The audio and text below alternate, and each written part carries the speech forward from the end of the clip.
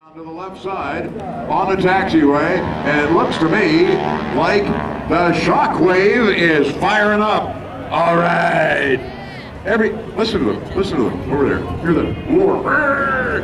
The Shockwave jet truck. Yes, friends, we do have a race out here. We didn't want to tell you about this, but what the heck, we may as well, rather than springing it on you. If you look way down to the left side, you will see Kent Shockley in the Les Shockley Shockwave.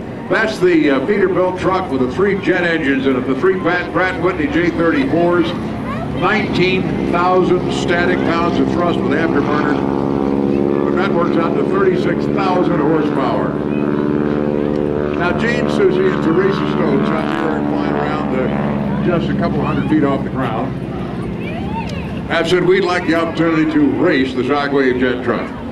So as Kent Shockley is coming out, Jason pulling the truck out in front of him, the top kick, the big black truck that pulls the trailer the Shockwave is in. Shockwave's going to lock it up down here to the left side and run it up, and there's I'll do it again. That's going to just, it's going to smell real good next time that the Sky Typers get in their airplanes.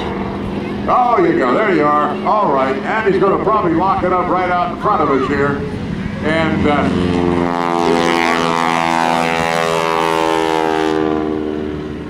oh man, yeah, that's warm. Where were you last night when I needed you?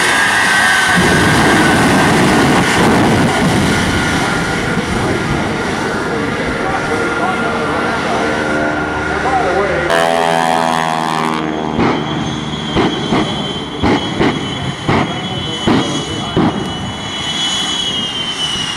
Kent Shockley was back to Spring, Kansas, the eldest son of Les Shockley, who used to be driving this here and Les retired, Les and Donna now watch their sons go out on the road with the Shockwave and the Super Shockwave. And it looks to me like they're going to come right down here to the center point and turn around and try to get on the runway. Oh man, I'll tell you, that is some blowtorch coming out the back end of that truck. That Peterbilt guy just... I think that Gene Susie's trying to aggravate the jet truckers. I know, he's kind of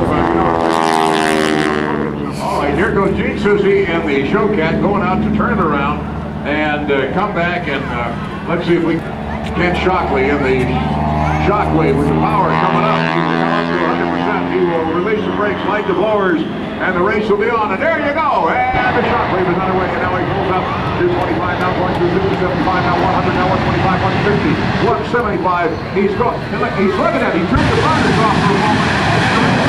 And just to show you that he's a good sport, he didn't want to.